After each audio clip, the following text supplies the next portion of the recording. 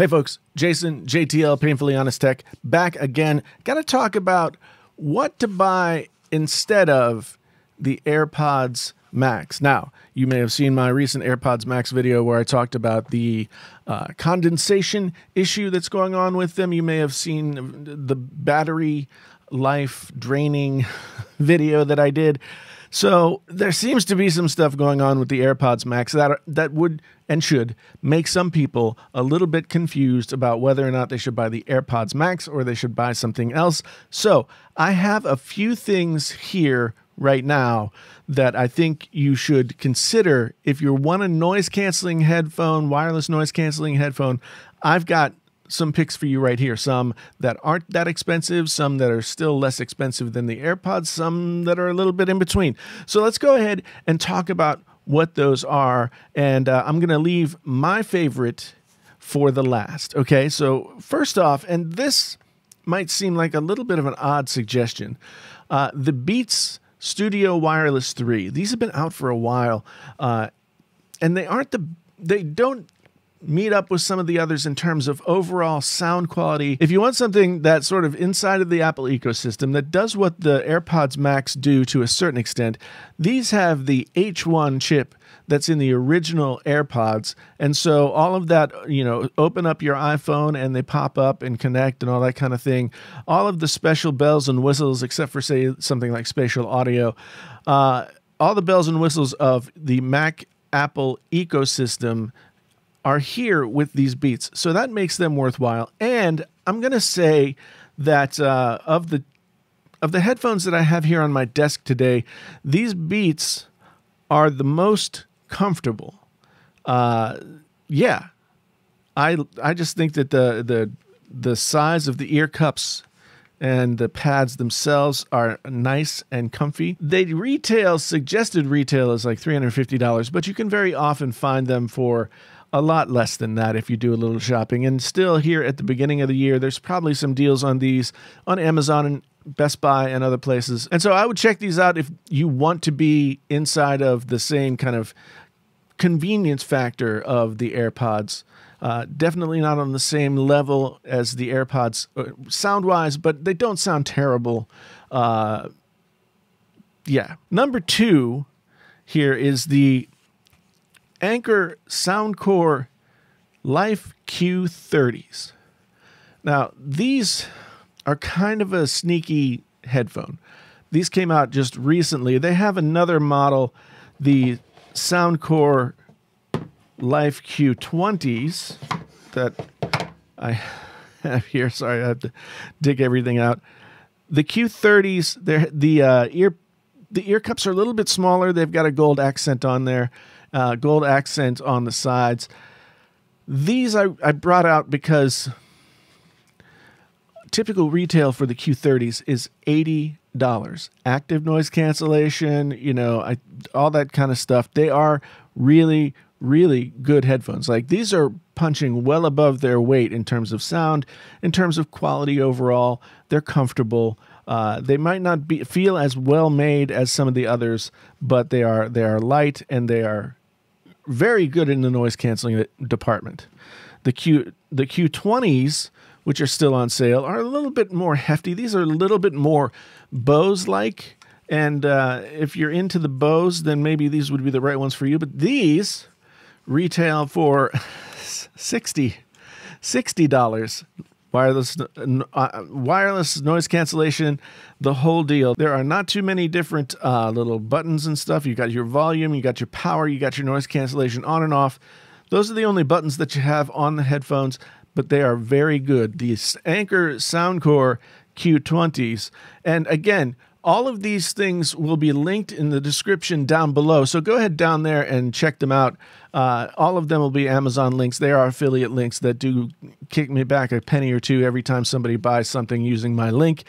It ends up being very helpful over the course of, you know, the year. So I really do appreciate it if you use my links. Now, I'm going to show you a couple of headphones that I don't actually have.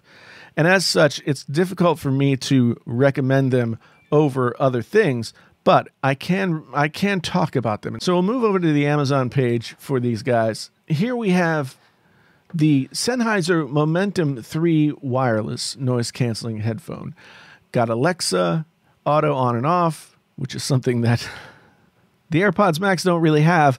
It's got smart pause functionality, so when you pull them off your head, they'll pause, just like the AirPods Max do. They've got an app that you can download and put on your phone they call it a smart control app. They're $2.99, regularly $3.99 here on Amazon. And the thing about these is Sennheiser is probably my favorite overall company for headphones. I've liked Sennheiser headphones of every stripe, whether they be professional headphones or audiophile headphones or anything like that. And so these, while I haven't heard the Momentum Wireless 3s, I've heard the 2s, and these are on my list of headphones to pick up here soon just for my own use. So the Momentum Wireless 3s, they've got a nice classic-looking design. They have all the features that the AirPods Max have except for the, Apple-specific stuff. And they are very well reviewed here on Amazon. You've got 613 ratings, 4.4 out of 5 stars. So these are the first ones, the Sennheiser Momentum 3 Wireless. Now, the next ones that I want to talk about is the Bowers & Wilkins PX7 over-the-ear noise-canceling Bluetooth headphone. It's space gray, a different gray, silver, I guess, and then they have Carbon Edition. Bowers & Wilkins speakers are among the most renowned out there. I am a big fan of their speakers, and I have had Bowers & Wilkins headphones in the past. What did I have? I think I had the PX5. These are the upgraded model of what I had several years back. They added the noise canceling since I had them. They are really, really good sounding. A lot of people have mentioned them to me as potential replacements for the AirPods. I mean, my AirPods Max are going back. I have the return label already printed out. I'm boxing them up and I'm sending them back.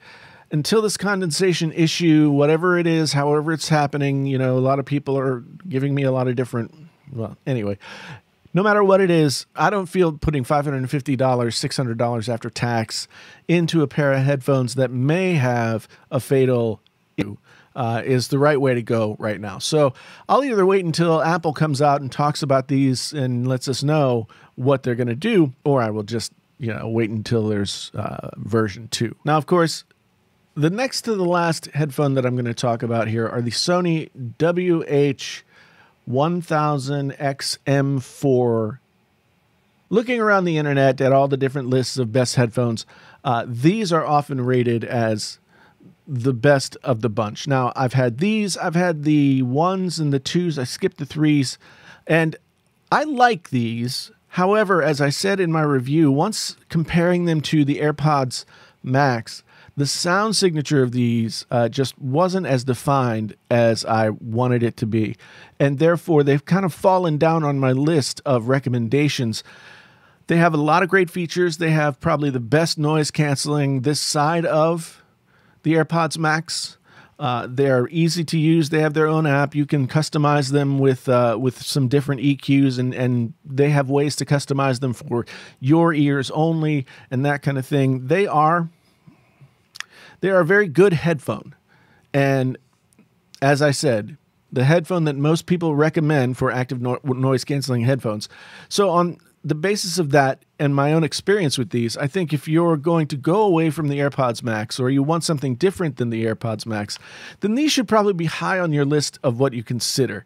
They're less expensive than the Sennheiser and the Bowers & Wilkins that I just showed you. They retail, suggested retail, $350, but you can find them for, $100 or more less at many given times throughout the year. So I would do some bargain shopping if you wanted to pick these up. The Sony WH-1000MX4, I should knock them down another notch just for the name, are a very good headphone. They are the headphone that most people recommend if you're looking for a wireless Bluetooth noise-canceling headphone. My number one, and this is kind of a wild card because these do not have active noise cancellation.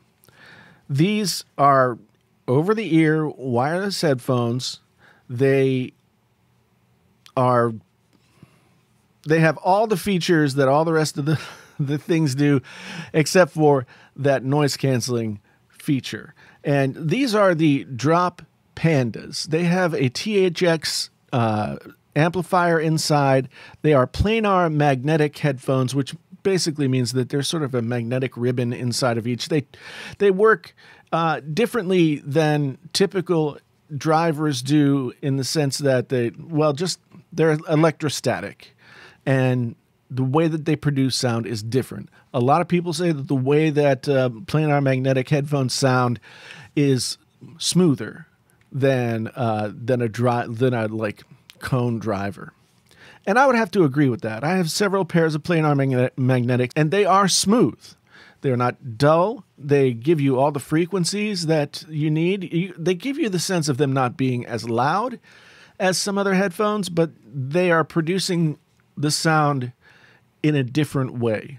The perceived volume is way, way different from one headphone to the next, and that's the same with these. So I've worked with the Drop often, many times, and they often work with other headphone companies to make slightly different versions of their well-known headphones, like the Sennheiser HD600s or the Hi-Fi Man HE100s. HE400s? Yeah, the Hi-Fi Man HE400s.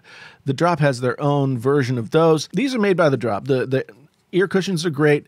They're a little heavy, but you've got nice aluminum here on the band, silicone up here on the head portion. They're heavy duty. They're very unassuming. There's no branding anywhere. It says the Drop, like inside of there. No branding at all. They have a nice little joystick. Let me see if I can get that up there so you can see it. So this joystick is how you press in to turn it on, and then volume up and down this way, and then tracks backward and forward, left and right, and a few other things. These are probably the best wireless headphones that I have. Now, added bonus for these, they also sound very, very good wired, if that's something that you're looking for. And if you want to use these for gaming, if you want a sort of all-around headphone that can do the gaming, that can do the wired, that can do the wireless, they also have a microphone that you can buy separately. I think it's $30 or $40, that you can then plug into the cable and then plug into the headphone itself.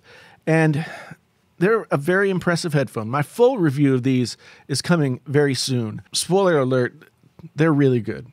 They're really good. And if you can do without the noise canceling, then I would really consider these. Again, everybody, all the stuff that I talked about here in this video, linked down in the description below. Please go down there and check them out. These are the headphones that I would consider, and the reasons why I would consider them if I were getting something different from the AirPods Max, whether I didn't want to pay that price for the AirPods Max, or if I was a little afraid of some of the things that are going on with them here in their initial phases. So let me know what you think down in the comments. Do you have another headphone that you would recommend over any of the ones that I recommended here? Do you have any questions? Talk to me down there as well. So if you want to come on back again and do the whole thing, I make a video, you watch it, that kind of stuff, then like and subscribe to the channel. Hit that bell notification icon and be sure that you hit all notifications, because YouTube is really, really bad at sending notifications out. For some reason, you have to hit that all notifications if you want to know every time I put out a video.